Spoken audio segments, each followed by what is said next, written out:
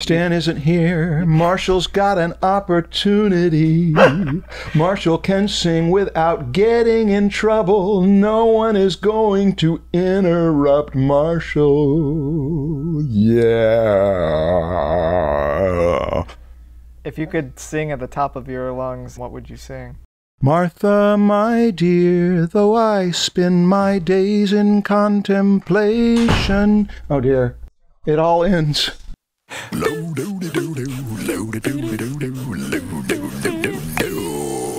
the Draftsmen Show.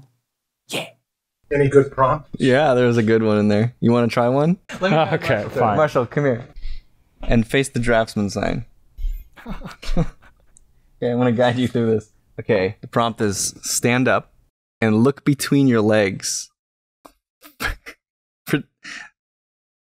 No, like between your legs. Oh, you mean get my head all the way down? Yeah, look between your legs. Is it okay to go like that? Yeah.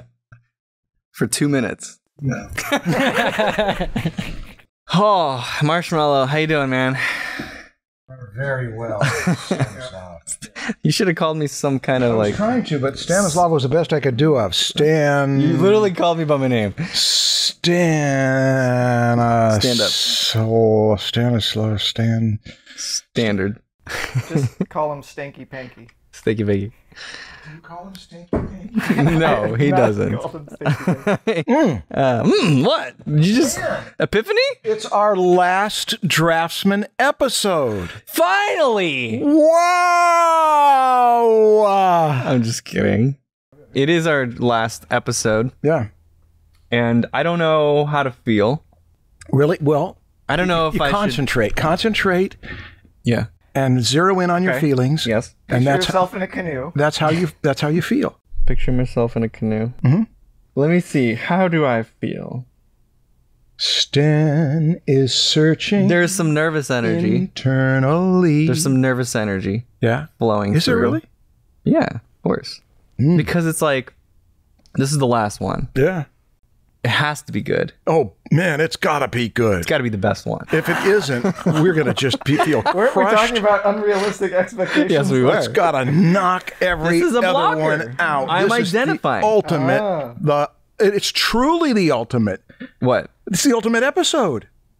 Last episode was the penultimate episode. This is the ultimate episode. In more than one sense of the word. Oh. Okay, now you tell me your feelings. But that wasn't a feeling. Oh no, that was it was an observation. It came out of feeling. What is this episode about? Remind me. So last week we talked about all the blockers of creativity, all the things that are preventing you from being creative. And we did actually, surprisingly, a good job of not giving the solutions. This week, or today, Yeah. we're not going to spend a whole week on this. Hope not. We're going to narrow down right here to an hour. We're going to give the solutions. So we're going to go back through all the problems again. Okay, well, I've got one thing that I want to throw in right at the beginning. Yeah. This is not from me. It's from Kirsten Zerngibel, who is one of the most creative people I know. And really? she has an attitude about this term creativity and creative that we should replace it with a better word. Why? That creates fewer idealistic expectations. It's ideating. You think the word creativity is... what's the word? It promises a lot. Hold on.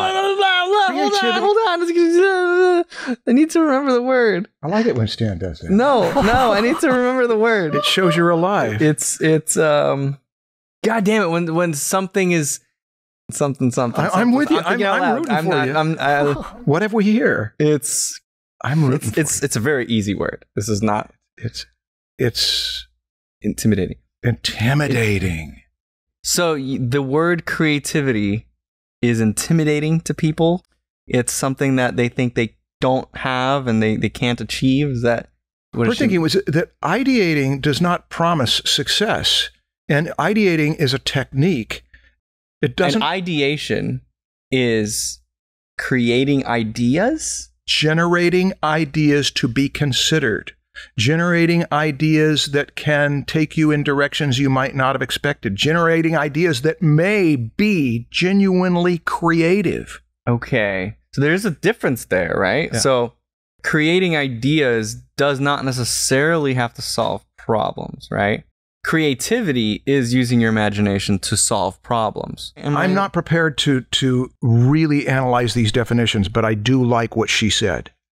Okay. Ideation is a technique. It's a method of enhancing creativity. It's an essential one. Okay. I don't want to replace the word. I don't want to replace it either, but I wanted to at least throw that in because I think that when she explained it to me, which she did much more briefly than what we're doing here, I thought I like the idea of replacing the term, or at least making the caveat at the beginning. We're learning to generate ideas, many and varied, hopefully our best. Okay. Along the lines of creativity being something that people think they don't have, Larry Moore, which is the book that I read recently. What's the name of the book? Fishing for Elephants: Insights and Exercises to Inspire Authentic Creativity. He says that, yeah, anyone can be creative. You just need to follow a few steps. You need to understand how creativity works. And you need to allow yourself to play and explore. And you have to be fearless. So those, he kind of says these are like the little ingredients. You can be creative. David D. Edwards boils it down to two requirements for creativity. One is an understanding of creativity. Understand how creativity works. Yeah. So that was one. And then the second one is a desire to do it. Marshall, what's the name of that book again? That is David D. Edwards, How to Be More Creative, 1979, typewritten, the shortest book on creativity I know. That's a good way of combining his second two. Yeah, a desire to do it is like allowing yourself to play and explore and being fearless. Here's what it really comes down to. In the last 10 years, I have written this down more than once to remind myself of what I learned teaching in colleges. You cannot teach creativity. You cannot teach it because some students are so locked into some of those blocks and proud of those blocks that they will be creative in avoiding mastering creativity. It takes, now hang on. I feel like that's the opposite of what Larry's saying. But when I say teach it, you can create an environment for it. You can coach it, You can coach it. You can be a consultant for it. And you can prompt it and encourage it. But you cannot teach a person to be creative if they do not desire to, or if their greater desire is to resist instruction. And I've seen that happen enough. But you can coach the desire into them. No. Coach the desire into them? I think not. It may be that some people can. If they've got the desire. Some people might be able to. Some people are inspired. I mean, being someone who inspires creates the desire in someone else. So I think it's possible. Yeah, I'm sure it is possible for some people with that gift, but I have the desire to not coach people's desire. Okay, so you cannot. I cannot because I have no desire to coach those who don't desire. Yeah, I also There's such a joy in someone who really wants it versus somebody that you're going to be pulling the mule to say, you know, there's water over there. You could get it. Yeah, but you want me to go there. So the desire to enhance our creativity is the second requirement that David D. Edwards gives. Understanding something about how it works and really wanting to do it. You got those two things, and then you've got the magic combination. Okay. And if you don't, should we just tell them to get out of here?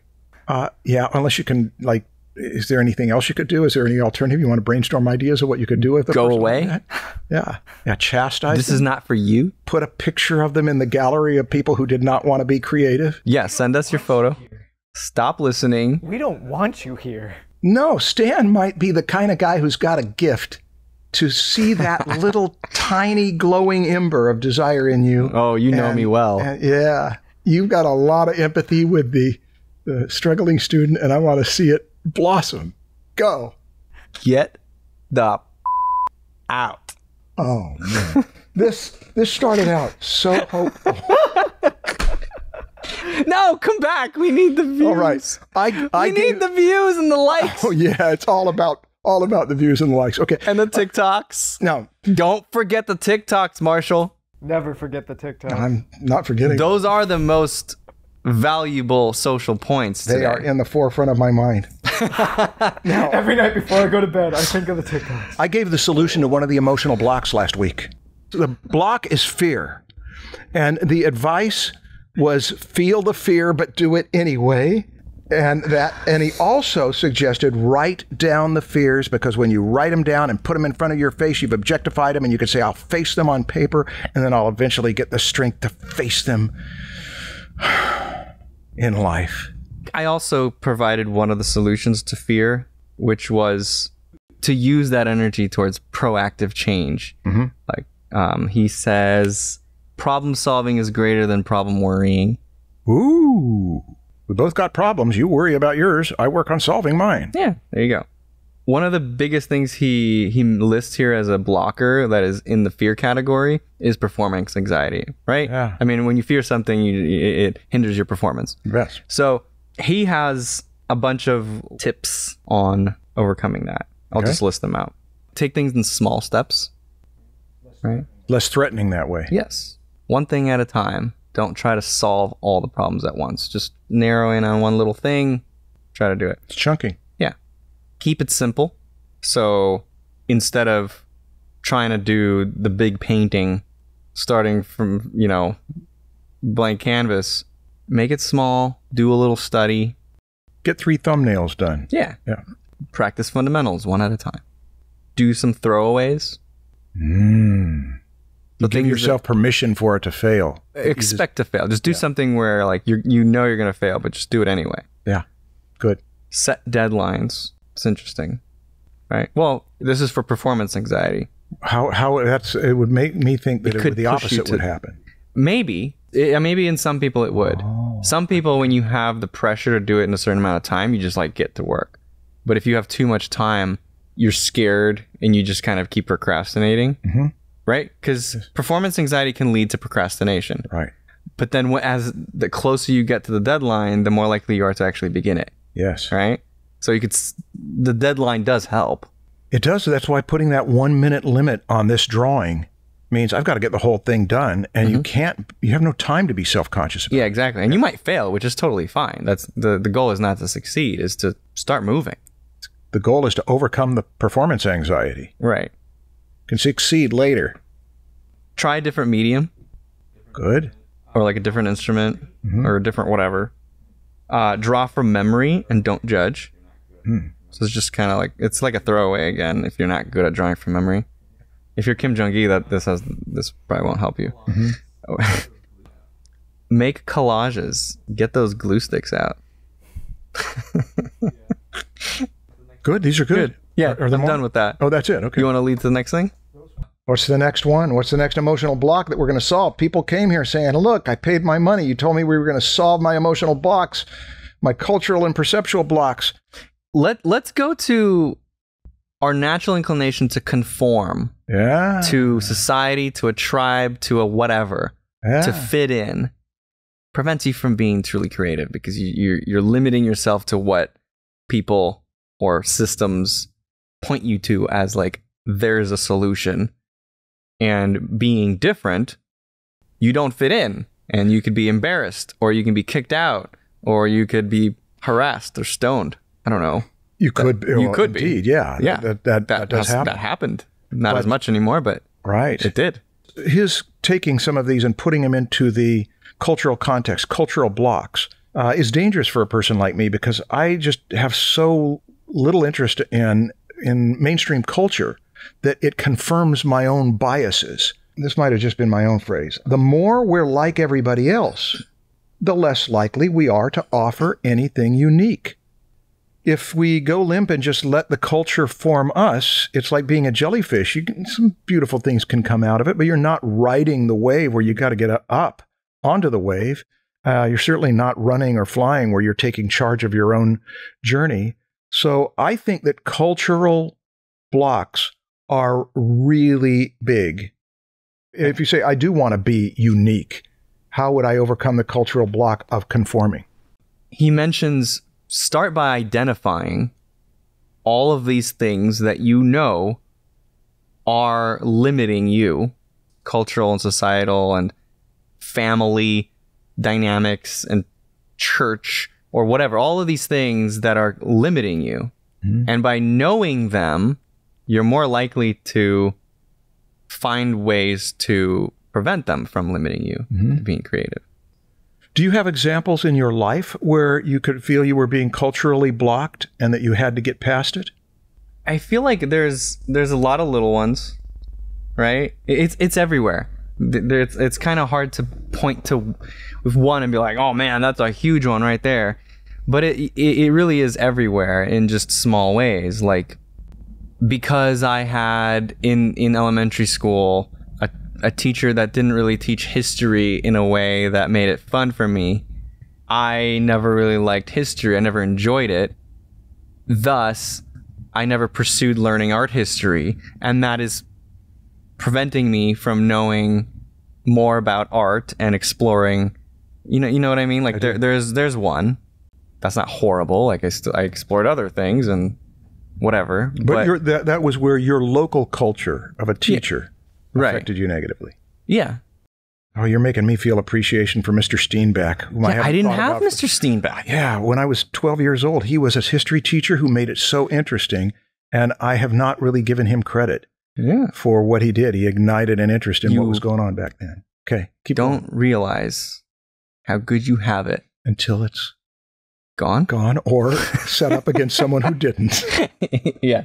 I would categorize that some of them are very small cultural things, like my family or my friends that I hang out with. And I've already told about how when I was 19, it took me a while, but I had to divorce my high school friends, and how difficult that was, because I knew that if I do what they want to do every Friday, Saturday night, it's going to be partying. I'll never be creative. And so I had to leave them. That was a minor one. There was a bigger cultural one that happened by the time I was in my 20s, mid-20s, is that I saw that TV dominates everybody's life. And things was before the internet, of course, but everything was centered around TV. And I read this book that a guy I worked for told me to read. It was called 4 Arguments for the Elimination of Television by Jerry Mander. And he admits... Like Jerry Mander? He was like, I think he was an ad executive or something that dropped out of it. I'll give one quick example.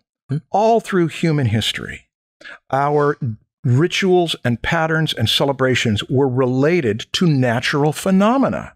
The way the sun goes in and the way the cycles of the seasons go. And then when television comes in, rapidly, in a matter of a decade, everybody adjusts their schedule to TV. They even all go to the bathroom at the same time when the commercials come on. And that was an interesting phenomenon for me to think about. And I read that book and thought about it, and I decided I'm taking TV out of my life, and I never brought it back in, and I do not regret it. Now, all of this is to say that I could not let the culture affect my thinking every day, and I bowed out of it, and I'm really glad I did that. That was something I have no regrets about at all. I'd rather read and be around people who are going to sharpen me rather than make me feel like I feel after. Okay, keep going. I mean, there could be like little family things where, my family is very like focused on more logical science. Like both of my parents are scientists. My brother, biology and law, right? Like very much just in the family that was like pointed to that kind of thing. Naturally, I gravitate to more technical stuff. So even just the way I draw and paint is focused on the technique rather than exploring more creative things. Yeah. Ideating. But now you're putting a label on it. You're recognizing it so that you can say, if I want to go the other direction, then I know that I care to steer elsewhere. Yeah. Larry says your beliefs are yours to keep or discard. It's good. It's the growth mindset. But first, you have to identify these things. You have to really just spend time identifying all these, and not all, just a bunch that you can think of, and make a list and ponder on it for a while. That makes me think of another little one, but it is definitely cultural. My new friends that I made during college, we would work all through the night, which was countercultural, but we were productive, and that helped me make money too, because I would work through the night. And the art director would get it in the morning, and they liked that. It was It was going against the way you normally work, but it worked very well for me. Also, my energy just goes up at night. Mm. So you're talking about all the good things about you. Well, if we really want to zero in on the failures, I've mentioned some of them. Things ended up preventing, like cultural blockers. Right? But Which anyway, ones are still hampering my creativity? Is that what you're seeking? Maybe not. Whatever. I know one. But yeah. It was one that you mentioned in one of our episodes. God damn it. Okay. Bring it back to me. Being the jerk. No, it was when we were talking about, you were working with some programmers or some people that you were working on a project, and how when you're in the initial stages, don't stop and finesse and get the details of that. Move on to get the big picture. I still struggle with that. I've named it for 2 or 3 decades now. Named it, but I still find my inclination is as soon as I find the tiniest part of this big brainstorming session that I like, I want to run going on that path. Yeah, now you've missed. Just go deep. You're in the forest and you've already started to build your house and you haven't even gotten a lay of the land of the forest yet. Yeah. Yeah. Yeah. I mean, this is related to like the blue sky stage of brainstorming anything, right? Mm-hmm. Where anything goes. The right thing to do in that stage is to not judge any one solution, any idea, especially if you're doing this in a group.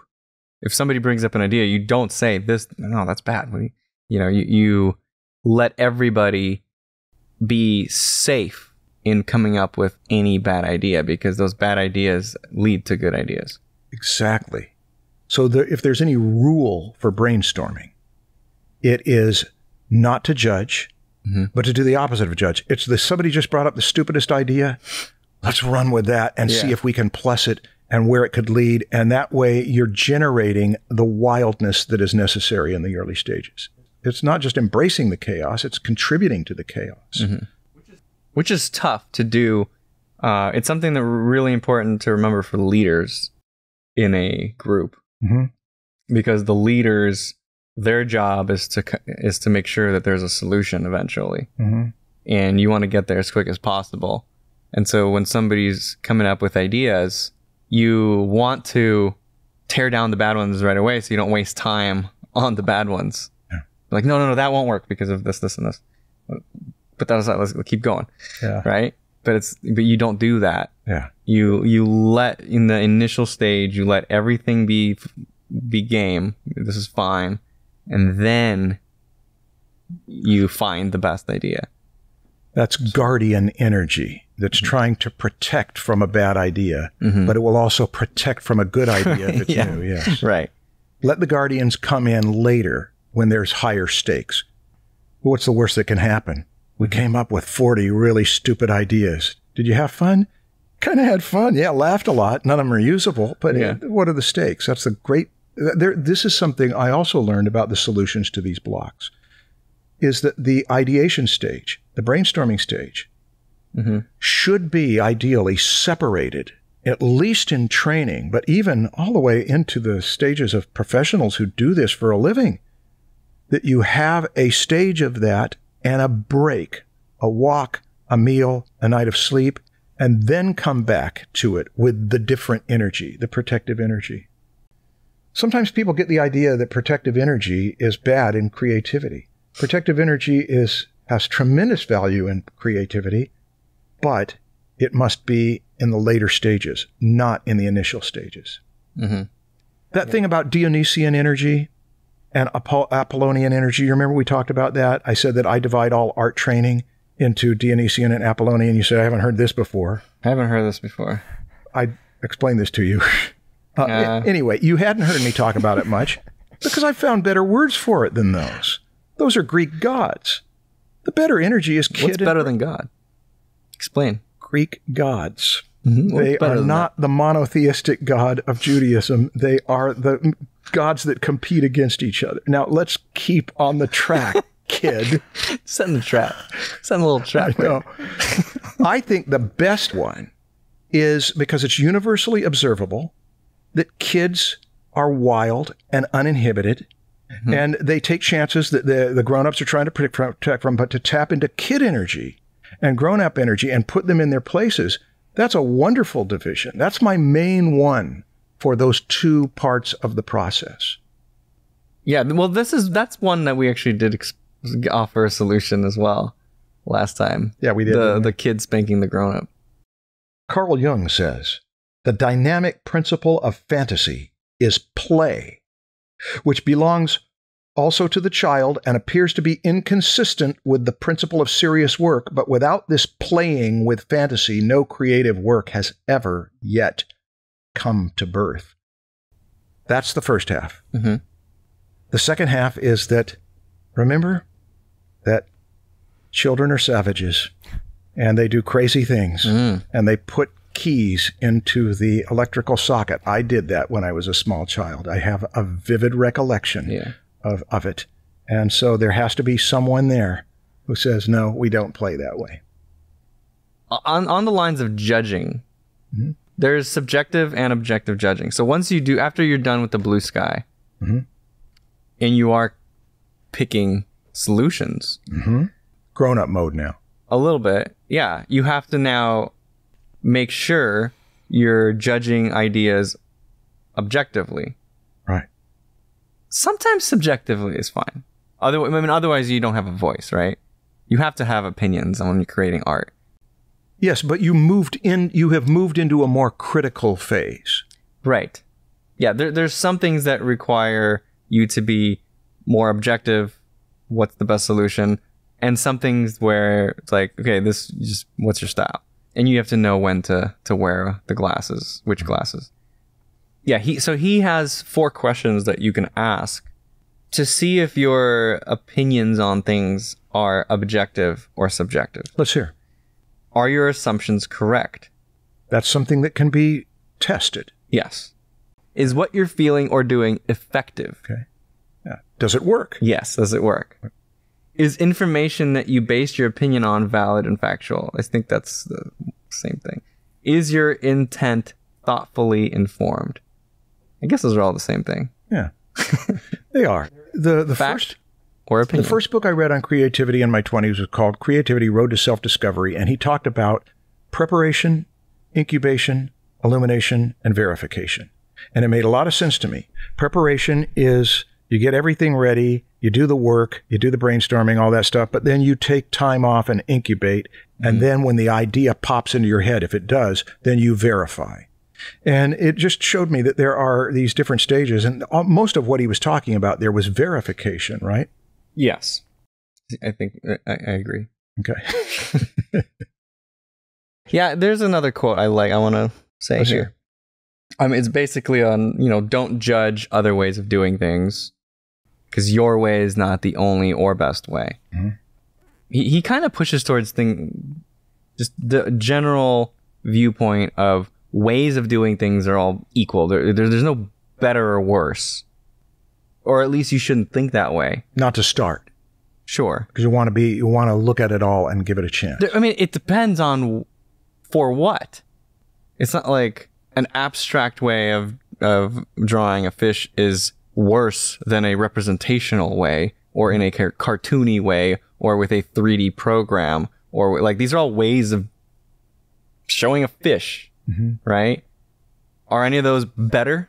It's very easy to think that your opinion or your preference of something is a better way of doing something. I'll just finish the quote. Judgment is putting yourself above another's way. Yeah. Comparison is putting yourself beneath the same. Comparison? But yes. Comparison is on a level field. Kinda. He puts it on where when you compare yourself to something else. Yeah, that would be contrast, but I've got you. They're good and I'm not. They're better than I am. Look how bad I am. Yeah. Negative side effects of judging or comparing can either make it so that you're better than something or you're worse than something. David D. Edwards says, step 3 for the solutions is suspend your judgment for a while. Don't say that's a good idea, but ... too quickly. Give it a little time, just in case. This baby is no good. It cries. It's you gotta wait before you make the judgment. No good. Something wrong with it. It's busted. The volume's not working. Did I ever tell you the story Are of you when I singing? took... Pardon? that sounded like the beginning of... It's a.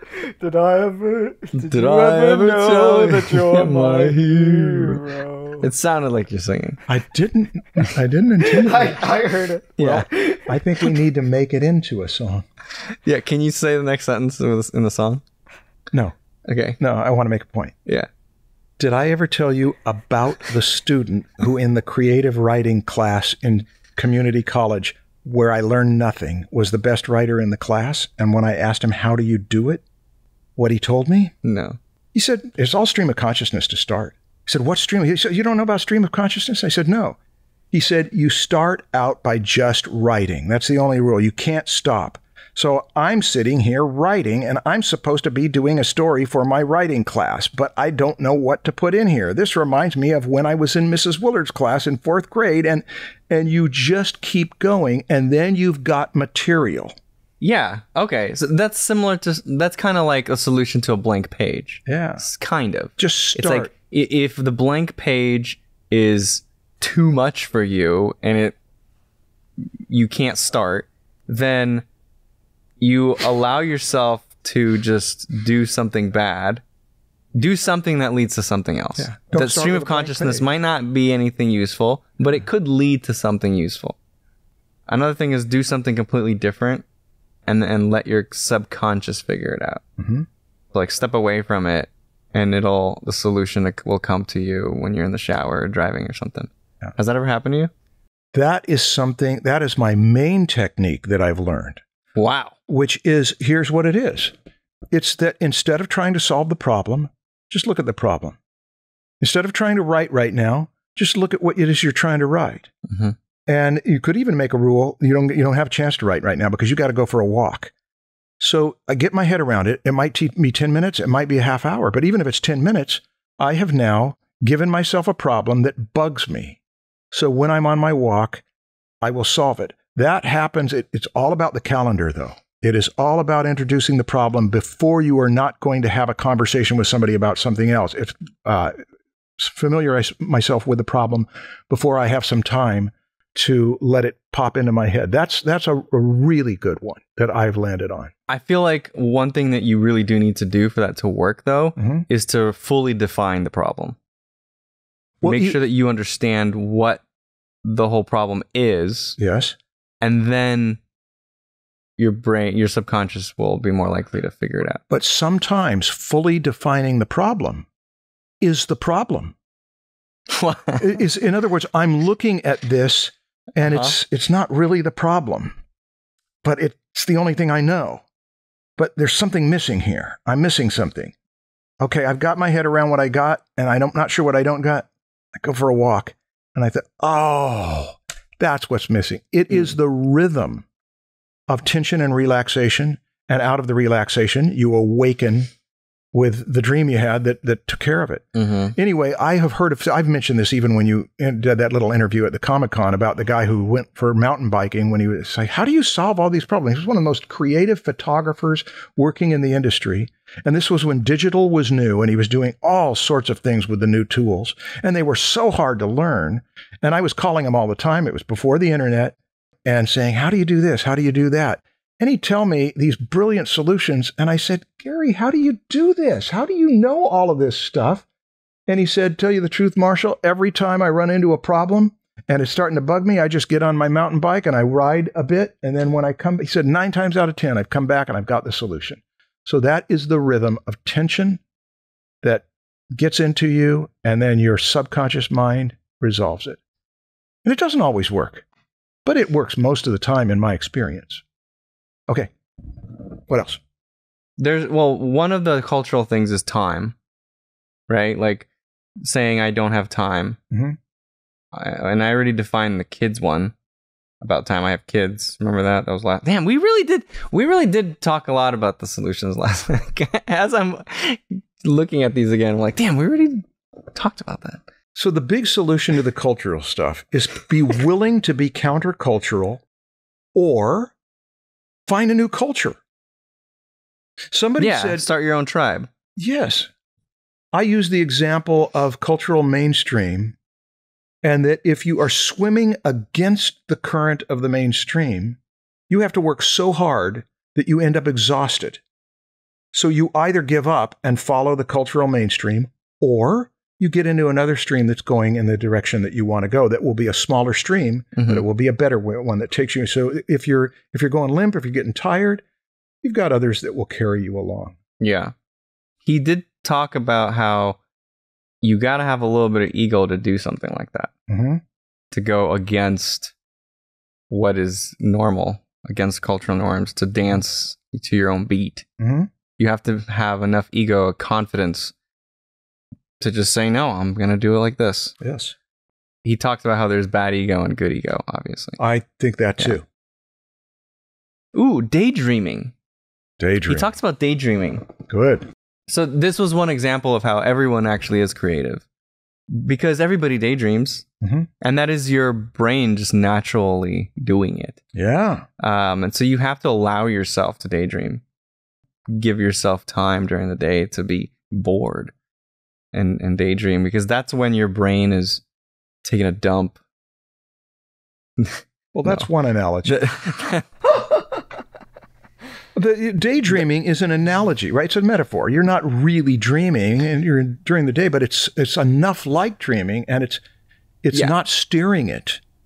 You're not necessarily telling it where to go. You're letting it play out in front of you. Yeah. Well, when you daydream, are you even conscious of the fact that you're daydreaming? Well, you can become conscious of the fact that you're daydreaming. As soon as I do, I stop daydreaming, though. Okay, yeah. It kind of wakes me up. You point to it and it disappears. Yes. Daydreaming is your brain dealing with problems, right? Kind of. It could be. Yeah. It could. And so sometime when it's doing that, that's kind of nice. When people ask writers, where do you get your ideas? Neil Gaiman was at the American Booksellers Convention. It was there. They did it in L.A. And he had just finished a children's book, The Wolves in the Wall. And there was a big crowd of adoring fans there. And somebody asked, open up for questions. The first question is a teenager saying, how do you get your ideas? And he respectfully answered it briefly. He said, daydreaming. It's just daydreaming. I'd like to tell you that it's more, that I get these old bones and do these ritual stuff, but it's really just lets his mind wander and then documents. And incidentally, if that is his primary metaphor for it, his work has a daydreamy quality, has a dreamlike quality. In fact, he's most famous for those Sandman graphic novels. The choices of how you let your mind wander, free association, one-upping. There's all sorts of ways that you can say, here's how I play. But daydreaming is one. It's where I'm going to go into a passive mode and just let my imagination gently say, I'd like to go here, see what happens. Have you noticed any patterns of when times in your week, in your month, in your life, whatever, when you daydream more? Have you? Like what sparks daydreaming? What you mentioned. Time where you do not have another thing that is allotted that is goal-oriented. Okay. Yeah, I was about to say that same thing. I tend to daydream way, way more during the weekend because I'm not busy focusing my brain on a specific task that is on my task list and in my calendar. It's like the and weekend valuable is just stuff come out of it? The most valuable stuff. The most valuable stuff, yes. Yeah. I feel that way too when I say I don't have to do anything right now. I'm not going to work for the next hour. But it's not like I'm not doing anything. I am doing something, but it's not like intense brain work. It's more just like I'm driving to Disneyland with my family and we're all just kind of like listening to music in the car. Yes. And we got an hour and a half of not really much stuff. I mean, I'll be talking to Melissa for 20 minutes, but then it'll be like 10 minutes of nothing. We both just kind of start drifting off into our own daydream, right? Right. That just naturally happens on road trips or just any drive. Our brain gets bored and it's driving. Taking showers is another famous one. Being in the bathtub is another famous one. Walking is another famous one. When the weather is right, starting a fire and having I do always keep paper around me, and I've got my smartphone close enough to where I can dictate if I want to dictate. But if I decide I'm just going to look at the fire for the 2 or 3 hours that Costco log is supposed to burn, I cannot go the whole time and just look. I've tried, and I've even succeeded, but usually ideas start popping up because I get into a meditative state of looking at the fire. Same way kind of thing by looking at a fountain or anything else. Anything where it's not goal-oriented, ideas are going to start popping in. And if we have planted the seed of tension of things we want to solve, that's the thing that tends to take. There was one recently. I'm working on an IP, like a superhero collection thing. Me and Scott Flanders, we're trying to like develop a bunch of superheroes. And I'm trying to come up with a name of this group of superheroes. And I spent probably 2 weeks actually dedicating time, not 2 full weeks, but there were like time slots where I was like, okay, I got to spend 10 minutes like brainstorming some ideas. And I had a bunch. I made giant lists. None of them were good, but I planted that seed. And then there was a weekend where having a picnic with my wife and kids, and I was just lying down in the grass doing nothing.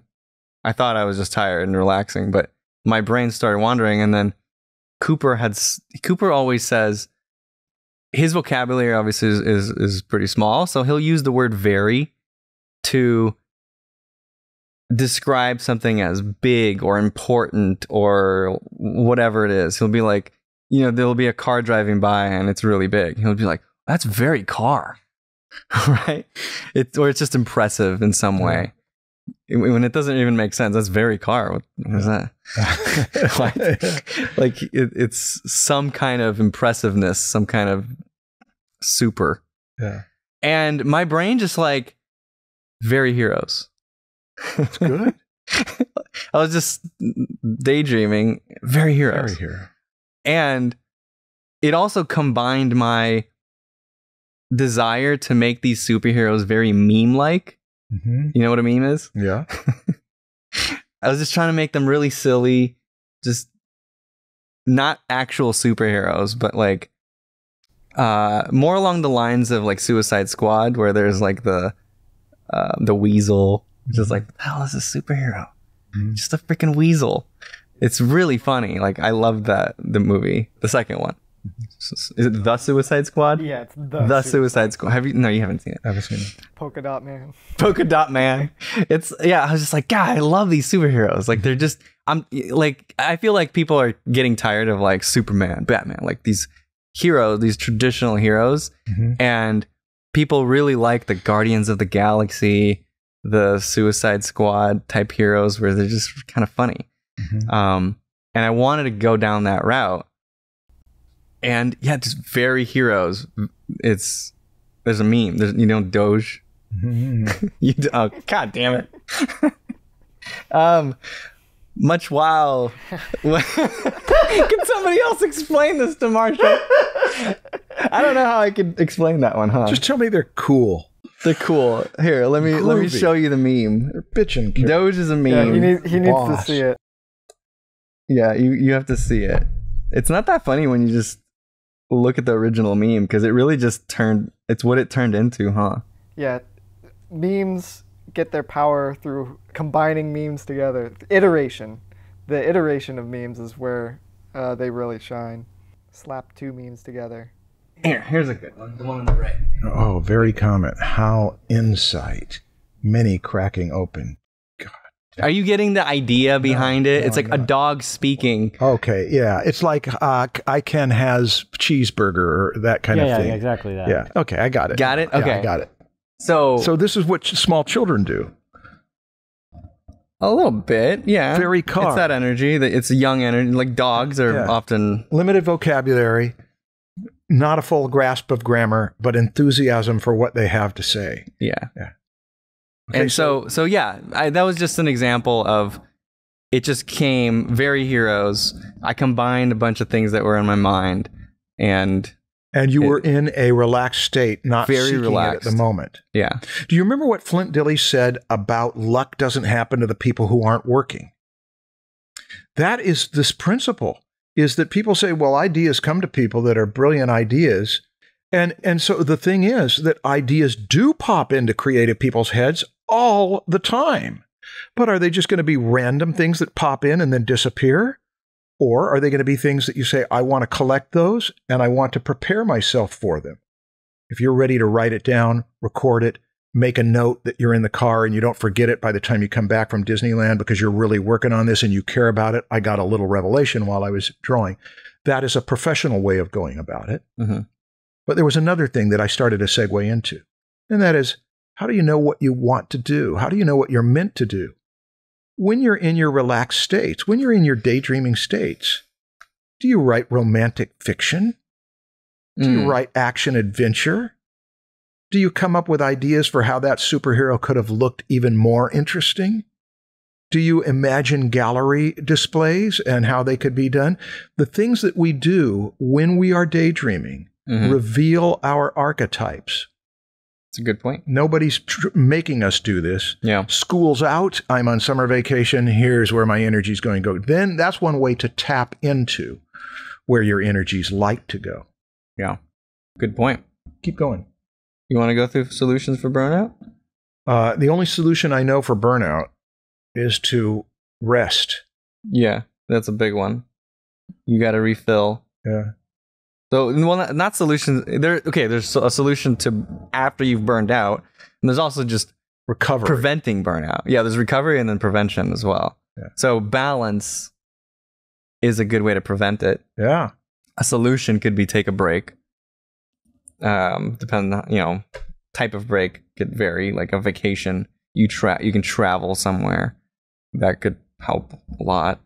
That could also inspire you to get brand new ideas because you're getting new stimuli. Yeah. And two, you're kind of just letting yourself get more away from the problem by traveling. It's a culture shift. Yeah. Yeah, there's several reasons why travel is good. Yeah. I have an analogy for the burnout one about balance. What's harder, to stand stock still for a half hour or to walk for a half hour? Well, harder physically or Yeah, it's just harder to do. Yeah, I guess physically it's harder to stand still. A person could say, well, that shouldn't be the case because when you're standing there, you're not using any energy, and they don't understand that you are using energy. And the issue is that it has to stay constant if you're standing still. Whereas when you kick yourself forward, energy expended, and then relax that part and use the other muscle, then you're going back and forth. And so it's easier. And it's the same way with why not just sleep for 5 days in a row and then work for 5 days in a row. It's better to make the rhythms of on and off and on and off so that they're more natural. Well, why not sleep for an hour and then be awake for an hour and a half and then sleep for an hour? I kind of do that. You do that? I used to take more naps, and I take naps now sometimes. Okay. Ethan Cohen, when asked about writing, when the Coen brothers write, they asked about the process. And the first thing he said in one of these interviews was, I take a lot of naps. I thought it's true that when you have exerted energy to really come up with ideas that you poured yourself into, you may be tired enough to where you need to recover it, but they're productive enough to where there's nothing wrong with taking naps. That's part of a natural and personal and unique rhythm that is not a cultural rhythm. Yeah. I'll just go through the other burnout solutions I'm listening. here. Exercise. Yeah. It's obvious. Hang out with creative friends. Yeah. Read a book about something totally different. Mm-hmm. Get a massage. Oh, yeah. Wouldn't that be great? I feel like if I was... Wouldn't that be great? If I was rich, that's the only thing that I think I would indulge in regularly. It's like you don't have anything to show for it. Yeah. Because I didn't get I got the first massage of my life when I was in my 50s. Really? Yeah, and I could not believe how much it meant. Were you just in pain? No, No? And it wasn't the really deep, but it was deep enough. And there were some times when it got more intense where I was sore for a day or two. Sauna, I use the sauna, and sauna is great. Oh, okay. So you were doing sauna before. I was doing sauna before. Okay, yeah. so that's okay. Now I don't do sauna that much because I have to travel. That's a good one. To do sauna is a great one. Yeah. Those help with you go into a world that is so different, and then you come back out, and it's as if you had a nap. You feel refreshed. And there's another great place to zone out and daydream.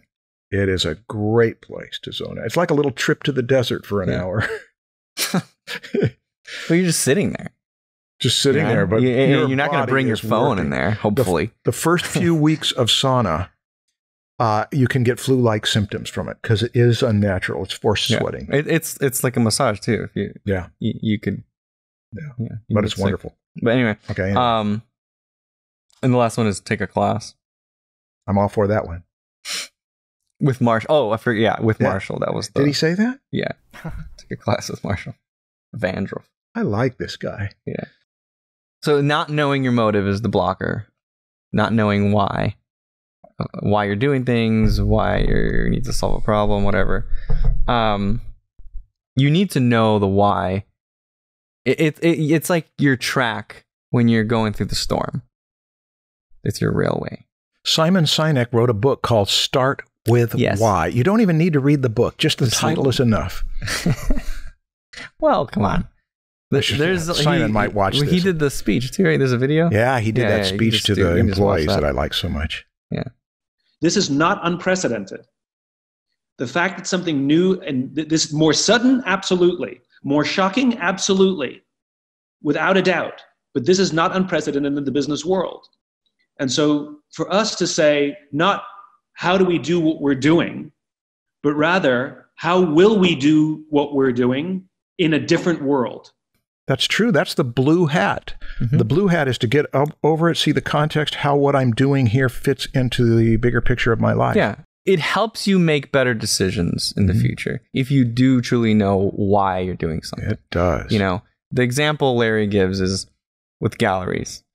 You paint your painting, you bring it to the gallery says, oh, and actually, I don't know the exact example he gave, but there's a lot of green in this. Green paintings don't sell very well. And that person has a cigarette in their mouth. That's also, something people don't want to buy very much. And so you say, okay, all right, I'll do another one that's less green and I'll take away the cigarette. Yeah. And it's like, that could be fine if your intent is to sell more paintings. Right. Right. If you're motivated by money, totally fine. Yeah. Like you want to have a career making images and selling them. But if your intent, the primary motive is not to make money, but to create paintings that you like and to stay authentic, then you don't do that. Right. It's easier to make the decision in that case to either give in or to say, okay, well, if this one doesn't sell, it's fine. I like it. I'll do another one. Maybe the next one will sell. Right.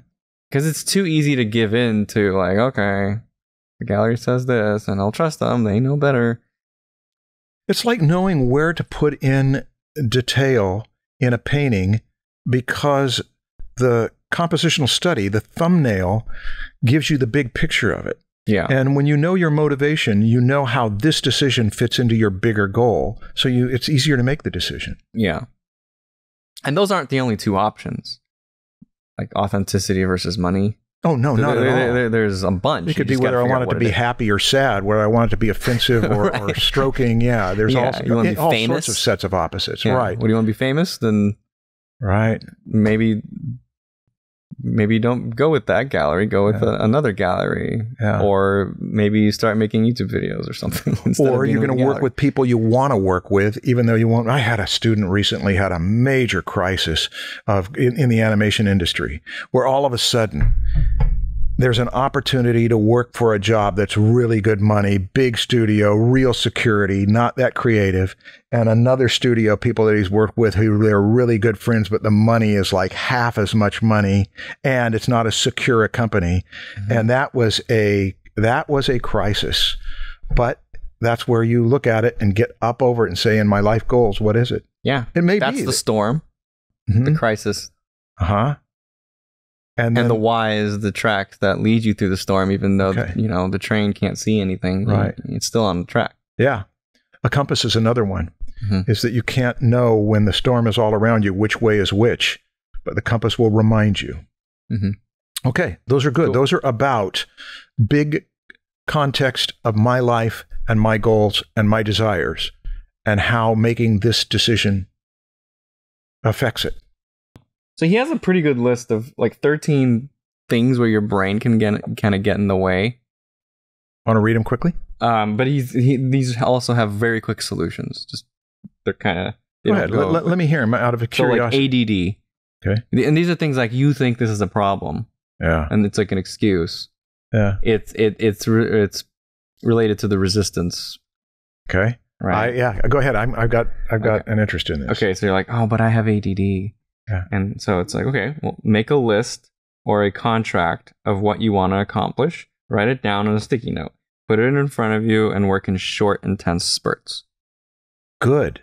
That's like the eyes on the horizon thing. Some people in the village are meant to be darting from one thing to another because they will keep the community safe. Yeah. ADD is a gift when it's used properly. Right. Okay. But if you have a sticky note or a contract, whatever, It keeps you on track. keeps you on track. Yeah. You're going down this path, and then later on you see it, and you're like, oh yeah, that one. Yeah. Flint Dilley was big on stuff like that. Those templates he talked templates. about. Yeah. Overworking. For beginner to intermediate painters, too much of a good thing is too much. Too many notes, too much detail. Stay on the bigger idea. Step back. Work in stages. Put the small tools away. Do small studies first. Put a time limit on it. That's really valuable. He has just given one of the most common problems and quick solutions. Great. Keep going. And I think overworking doesn't mean like you're working too much. No, it means you're overworking a piece. The little detail, you've gone in and micromanaged so much that you kill the spirit that it started with. Yeah. Procrastination. Put your studio time on the calendar, mornings or nights, but be consistent. Set a reminder on your phone or computer. Start with short spans of time, 30 minutes to an hour. Just do something. Great. Clutter. Plan time to just organize and clean your space so that the next time you come in, the clutter won't distract you. Okay. Canvas fright. It's like blank page, right? Plan simple exercises rather than going for the main event. Just move paint.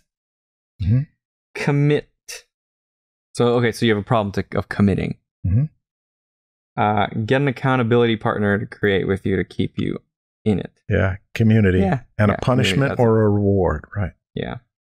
I shouldn't even have to say this. Stay off your technology for 1 hour each day.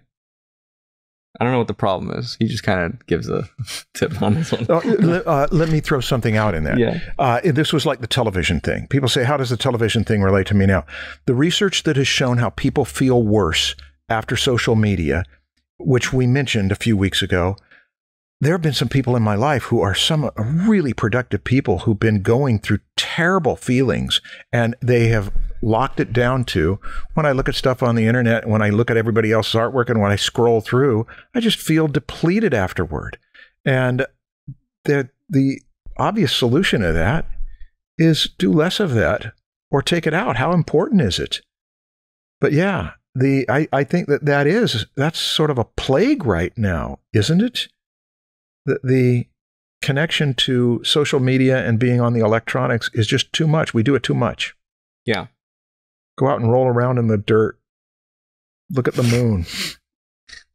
Notice the clouds. Yeah. Yeah. So not having enough time, delegate, get others to do stuff that interferes with your you time. It will pay for itself. You do that well. Yeah, it's true. Well, it's true that it works.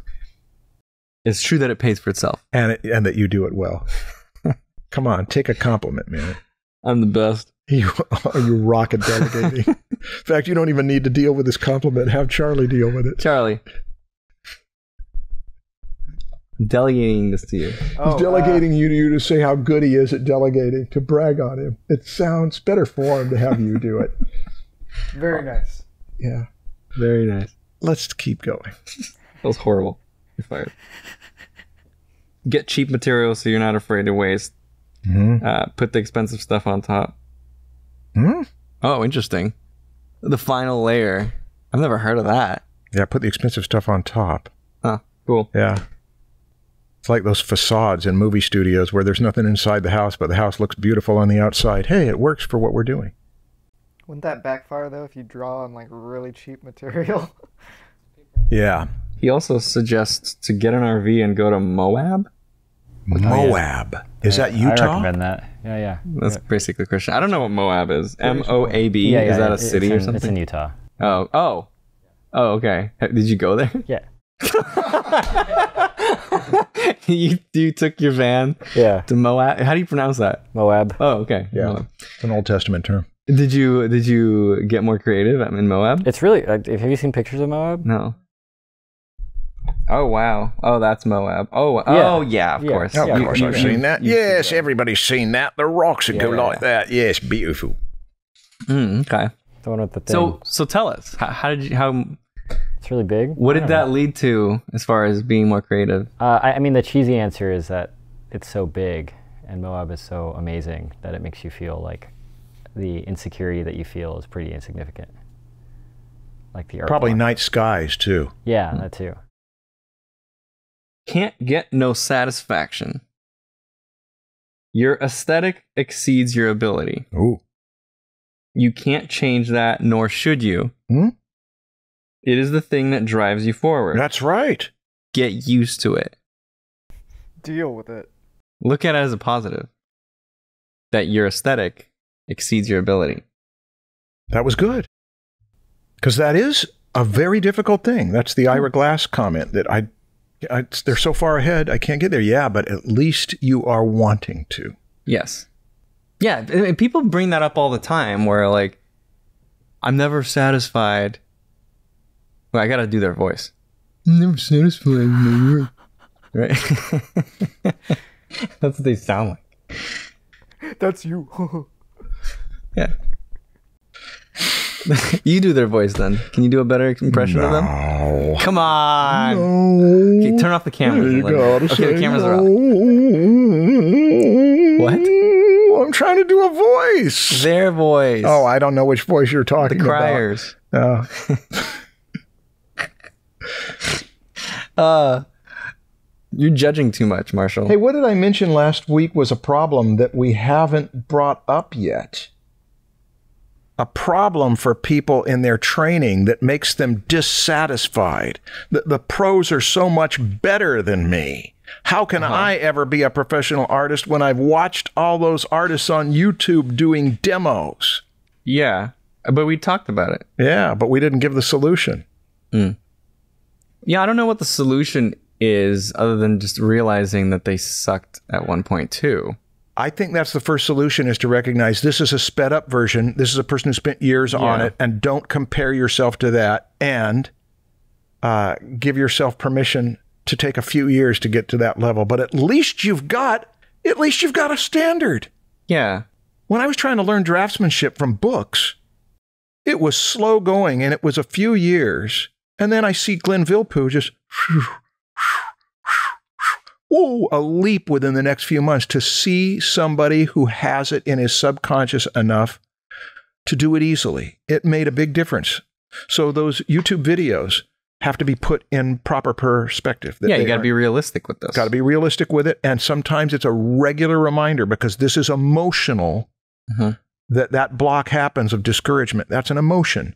Yeah. So it's got to be regularly dealt with cognitive behavioral therapy to say, 2 to 3 years from now, how do I do this cognitive behavioral therapy? As I understand it. So next time this happens, I'm like, Marshall told me to do cognitive behavioral therapy. But first you have to pronounce it correctly. Yes, and I can't even do that. And this doesn't help me. And what it is to have some affirmations that say 2 to 3 years from now, maybe. If you work harder, 2 years. If you work less hard, maybe 4 years. And also, do I really want to do that? That's the blue hat. That's the why. I want to do it so that I can say I did. Is that good enough? I did it. Or is there really a reason for the things you really want? What's the reason for the thing you want? The reason for the thing I want? Yeah. I feel like the greatest joy of creating is the joy of doing it well. And that can be Succeeding. Doing it well. You like now, whether even when it doesn't make money. No, that's not what I mean by success. But succeeding at this task. Yeah. That I was sitting down trying to do something. I was working at trying to do something and it works. It's just a wonderful feeling. And Stephen King said that he never put down a word for any of his novels in thinking about money. And the term he used was always he had for the. That's another thing though. But let's hang on with that. That's where I was going with this. He said it was the sheer buzz. He used the word buzz. The buzz, and Bob Duncan told me that later in his life. He said, I don't have to work anymore at all. I've made enough money to where I can live the rest of my life with her. I said, why do you do it? He said, I'm just interested to see what it is I'm going to write. And I'm my biggest fan. There is something in that. When you do it well, there is such a feeling like a small child has that says, I love that. So that is it. But if you need money, there can be a guilt trip. I did it well and nobody paid me anything. So that's the argument for why you have to do it for money sometimes. And doing it for money brings your skill level up, so you're more likely, if you're pursuing professional standards, to be able to do it well. There are some people who are very happy with their artwork and nobody else likes it. And, there's something about that doesn't appeal to me. It's like you really want to do something, you can say, I did a good thing. So yeah, there is. That's the thing I get excited about. David D. Edwards has a whole section in here that we didn't deal with, and I want to say what it is. Chapter 5, it's how to create ideas. It's techniques. Yeah. And this is where he gives the closest to a structure. He gives a 5-part structure. Define the problem. Mm-hmm. That can go awry, but do it well. Assemble the information. That can be a challenge, but do it well. Ideate many solutions. That's what this chapter is about. Incubate, rest, and relax. Mm-hmm. That's what I learned in my 20s from that book. And evaluate which idea is best. That's the other part. Now, here's what's interesting to me about the creative process. Those 6 thinking hats that I keep mentioning. Yeah, you had a whole episode on that. Right. The 6 thinking hats are really useful for the creative process. Define the problem could be the blue hat. Let's see the context. And then assemble the information. That could be the white hat. And he did not mention the hats in this book. But one of the things he suggested as a way to make ideas, to generate ideas, is surprising. It's to organize. It's to logically assess. It's to just state the facts. And sometimes ideas happen when we're trying not to have ideas. You focus on this without opinions, and you can't squelch the opinions that come up. So just saying, I'm going to be objective about this, and then you find yourself shifting from white hat into red hat. I just don't like it. Or I wish, and the red hat is the feeling one. So trying to be committed to objectivity can be a way to get your mind on it and then watch how the humanness, the blood in you, the attitude toward it crops up, and then you're on. You're off and running with opinions about how it could be better. Okay. And then the third one, ideate many solutions. Ideate many solutions is the green hat. And that's the brainstorming thing. Yeah. And there are some things he left out that I want to address. But the principle of brainstorming is that more ideas is better than good ideas. At least for that stage. Early stage is many, many ideas. Keep the chaos going, keep the craziness going, because at that stage, judging is not the issue. And then after the incubate, rest, and relax, then we come back and evaluate which idea is best. So those last 2, incubate, rest, and relax, evaluate which idea is best, are not really analogous to the hats. Got a little bit of the black hat in there. This one is not good. And the yellow hat, ooh, I really like this. Yeah. This is the best that can happen. But he is big on making lists. When I have a list and I can say, that's not done, and it can make me feel guilty in the right ways that I didn't do that, and it can make me feel good that I can check that off on my list. There's a whole movement of bullet journals that are something like that. You just get these things down, and then you're putting the ducks up and knocking the ducks down. So we've talked a lot about that first stage, which is mostly where the creativity comes in, right? But then there's the next stage is this one. Okay, now you have to identify which of these ideas are the good ideas, and then you have to put them into action. You have to actually have a good plan to execute on that idea. Yeah, that's where the black hat of negativity is the most valuable, and it should come in late.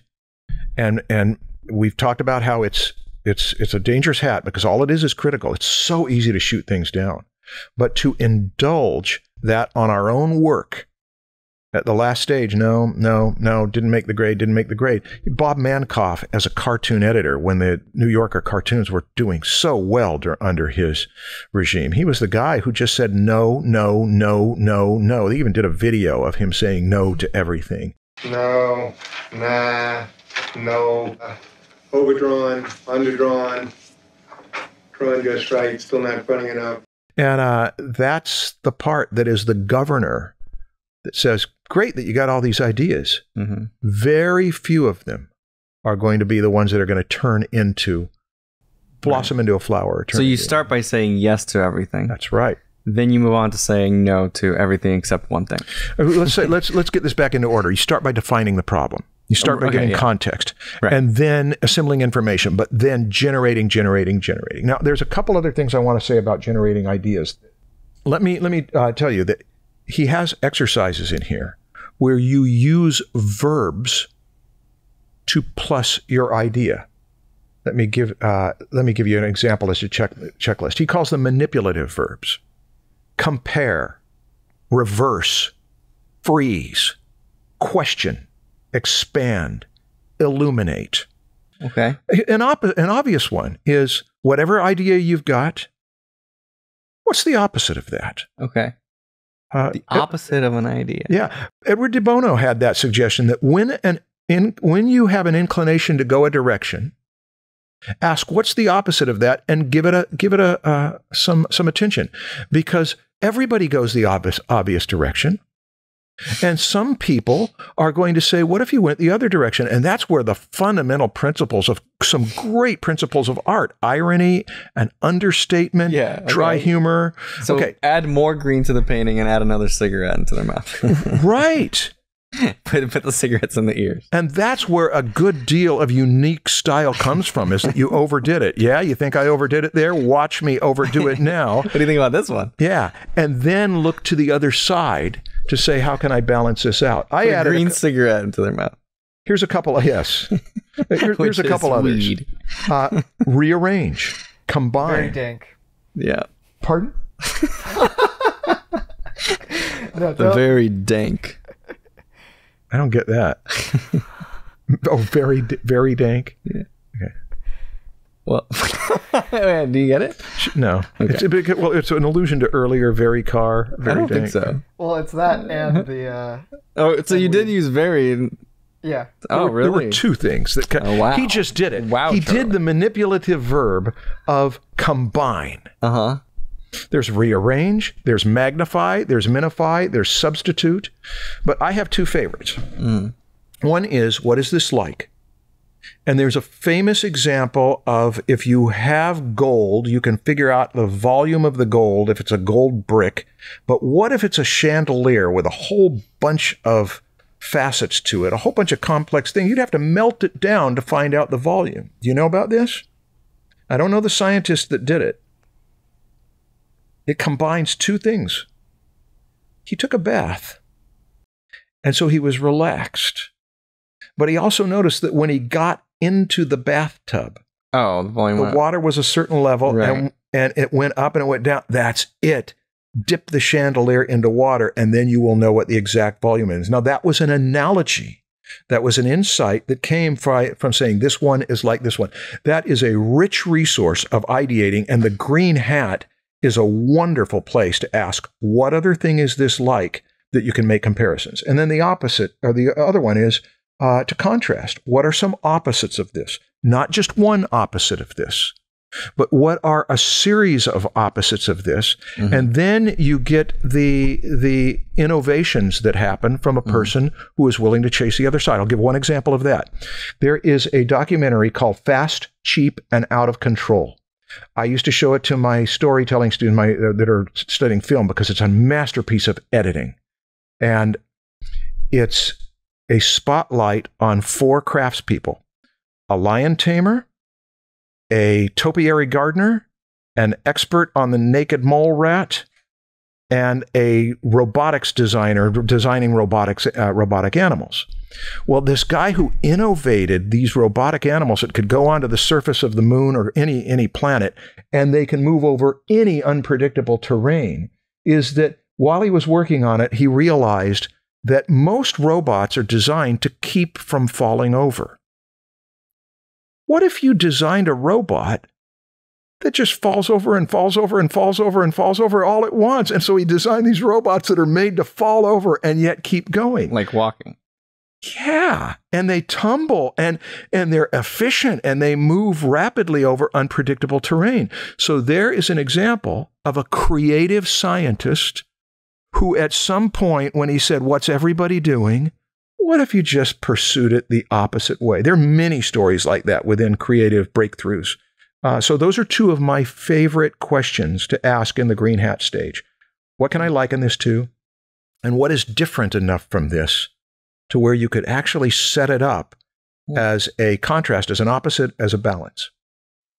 Interesting. Okay, those are the last things I think I have to say. That's a good one. Like if you see everybody headed in a direction, that's a good opportunity to ask what's the opposite. Yeah. Now, where do we go from this? Because this is our last episode. Yeah, I feel like we need to say bye in some special way, but I don't know. Yeah. Maybe we just say hello. Because it's the opposite of what you normally do. It could be. Did you notice? Did you notice how when it doesn't always work, huh? Yes, it does. No, it doesn't. But it does in this case. Did you notice when we announced that we were ending Draftsmen 3-4 weeks ago? Yeah. How many people in the comments said, "I just tuned in. I just discovered it last month. This is my first episode." Because the people that started listening a while ago aren't listening anymore. Right. The only people that are listening still are the ones that just started recently. For that, I'm sorry. Yeah. Yeah. What's your point? I think that there are going to be people who tune into this for the first time. To this episode? Yeah, this is going to be their turn. So they're going to go back. Welcome. Thanks for joining. There are people, obviously, that this is their first episode. Yeah. This is the introduction. I came in on the last episode. Yeah. Now I got to go back. Oh, man. Now, if there are people, if you have been around since the first season, you are truly involved. I can't imagine, but I know there are some, and I'm thankful for them. Yeah. And so my feeling is that I'm hoping not to go away. It's just from the Draftsman podcast, but I'm going to be working on product, and I am still going to be trying to once a week do something for the public. So if you go to martialart.com and get on my subscription list, it's up there in the corner that says subscribe, and make sure you respond to the confirmation email. You'll know what I'm doing. I'm also going to be posting the Bridgman boot camp that we did in 2020, starting in January, for free. We're going to take those recordings that we did that summer, 12 of them, and put them on there for free. So you've got 18 hours of me teaching from Bridgman. And there's more to come. This doesn't have to be the end of it. Yeah. This episode is sponsored by Marshall Vandroff. It is, isn't it? Are you sponsoring anything? Anything you want to say in goodbye? Or are you just in front of the public so much that it doesn't make any difference to you? This is my exit from your last opportunity. It's my exit from the public arena. I am going to go into a smaller arena where if our 10,000 people a week come down to 100 or a few hundred, I'm really happy with that. When are you going to do your book reviews? Well, we'll see. But I've got an idea that there are some other people who want to do book reviews too. And I'm figuring if I had one book a month and 3 other people who wanted to do book reviews once a month. That would mean every week we could meet on a Friday or whatever. So you're serious? You're doing book reviews? Well, I'm not doing it right away. And I'm taking a survey. Hey, there's another thing. There's a survey. There will be a link on my website to survey that if you say, I really want this from you, we will pay attention to that. But make it cheap enough so that it's affordable and make the themes change every month. That will be me trying to get my 100 true fans or 300 or 400 true fans to pay some bills and share the work with colleagues too. That's another thing. Mm-hmm. Teaming up with some concept artists. I'm talking with some of my friends who are such good concept artists. Who would you be willing to, for 1 month, 4 times, get together, you demo, and I'll answer questions and teach? So I'm excited about the next stage, and I think that it will be less anxiety-producing than to go onto YouTube with you, as grateful as I am for this opportunity. Wow, Thank thanks. you, Stan. Oh, I guess you're welcome. I guess. Was that a lousy compliment? Or a lousy thank you? Sounded like it. Should I take it further? I don't know. I'm scared. Or balance it out? I'm a little scared. Yeah, I am too, because it was going to be really complimentary, and I'm feeling like it would be go ahead, too then. embarrassing. Keep First, going. you say something first. What are you saying goodbye? How are you saying goodbye to everybody? Well, I guess if we're sponsoring episodes, Mm-hmm. I haven't updated my personal website in like 17 years. No, it's been less, but it's a long time, and it'll be updated soon. So if you do want to follow me, This is smooth. I will have You're good at this. website. You are better than me. Huh? You are better than me. What are you talking about? You're doing a great job at pitching Proco. Not Proco. StanProkopenko.com. Oh, Stan Prokopenko. Yeah, right. Yeah, my personal website. I wasn't paying attention. I am sorry. revamping it, and I don't know if I'll have my own. I mentioned that I might do my own podcast. Right. I don't know if I will. Mm-hmm. Maybe I will. Maybe I won't. If I do, it might be on StanProkopenko.com. Mm-hmm. Maybe it won't. Maybe it'll be somewhere else. Mm-hmm. But maybe you should check Yeah. at some point if it's there. Maybe. And maybe it'll be good. Yeah. It might not be. That's a creative attitude. You go in saying it's okay to fit. I don't care if it's good. Wait, yeah, I do. Didn't sound right. Wait a minute. It's a lot of maybes there. Yeah, maybe it should be called Maybe. Maybe. Hey, you see that? Very maybe. Very, very. God damn it, Marshall. Oh, God. That is such a good title. Very maybe. History has changed, and isn't that amazing? We hoped this would be a good episode, and the whole pivotal Wow. thing for Stan's personal future happened. Now I in the feel like I last have to minute. use that. Yeah, you got to use it. But I already have a bunch of superheroes called Very Heroes. I have to just go with that. Well, why for not just everything is very this until it gets old, and then change it to another adjective like almost. Almost maybe. Yeah, or almost car. Or Keep going. Yeah, Keep going. Wait, we're brainstorming. yeah, we're brainstorming, aren't we? Let's not stop. So there's very and there's extreme. Now they've already used extreme a lot, but extreme is a good one. There is super, and that's been used a lot. Let's go on the other side of that. Almost and not quite. Not maybe. Yeah, not quite maybe. Not quite maybe. Hinting at maybe, sort of maybe. That's maybe. Maybe, non-maybe. Maybe. Double maybe. Maybe. Yeah, double maybe. Should we keep going, or should we keep our brainstorming going. sessions to ourselves? No, let's keep going. Here's where I'd go to a thesaurus. Here's where I'd go to a dictionary and look for the antonym. Okay. Very antonym. Very anything just sounds funny. Yeah. Slightly. Exact maybe. Actual maybe. Precise maybe. Overly maybe. Pure maybe. Extra Simple maybe. maybe. Sheer maybe. Extra maybe. Dead maybe. All that maybe. Intensely maybe. Mucho maybe. Muy maybe. Muy. Certainly maybe. Definitely maybe. Oh, the opposite. Surely I'm looking for maybe. the opposite. Maybe is doubtful. Also, I'm hungry. Perhaps, maybe. Eternally, maybe. Eternally, maybe. That's like eternal doubt. It's limbo forever. Instead of maybe, let's just go to limbo. How low can you go? I can't get the black hat off my head right now. Hunger is kicking in, and so the physicality of wanting Everything to eat. is a no. Yeah. Anything else? Maybe. Very maybe. Very maybe. This is our last chance. Yeah, I know. So, when someone's saying bye, what do you want them to do? Be quick about it. Come on. Be quick about it. Hard cut. Yeah, hard cut. Yeah, we did it! Woo! Yeah! Oh,